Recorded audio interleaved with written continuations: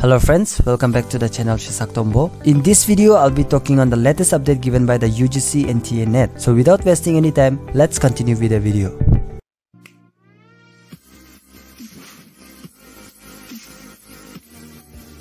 As per the notification which was out on 22nd December 2021, the UGC NTA have given the exam schedule for the UGC NET Phase 2, under which they have already given the exam date for different subjects based on different shifts. So for the subject of Sociology, the exam will be held on 4 January 2022 and it is in the morning shift. Whereas for the subject of Geography, there are two groups, Group 1 and Group 2, and both the groups will be appearing their exam on the same date, that is on 5th January 2022, but the exam will be conducted in different shifts. So for the Group 1, it will be conducted based on Shift 1, and for the Group 2, it will be conducted based on Shift 2. So these are the two exams which was supposed to be held on January 4 and January 5. And the main purpose of making this whole video is that the admit card for both the subjects are out in the UGC website, which you can see on the screen. Only the admit cards for the UGC NET subjects Sociology and Geography scheduled for 4th and 5th January 2022 are now available to download. So those candidates who falls under the subject of Sociology and Geography, they can download the admit card from the UGC NTA website. Out here they have given two options. The first option is to download the admit card using application number and date of birth, and the second option for downloading the admit card is by entering your application number and password. So these are the two options that they have provided. By clicking either the first one or the second, you can download the admit card and you can check out the exam centers where you are supposed to give your exam. So this is the latest update I would like to provide in this video. If you have any queries, kindly drop your comments in the comment section. With this, I want to end my video. Thank you and keep watching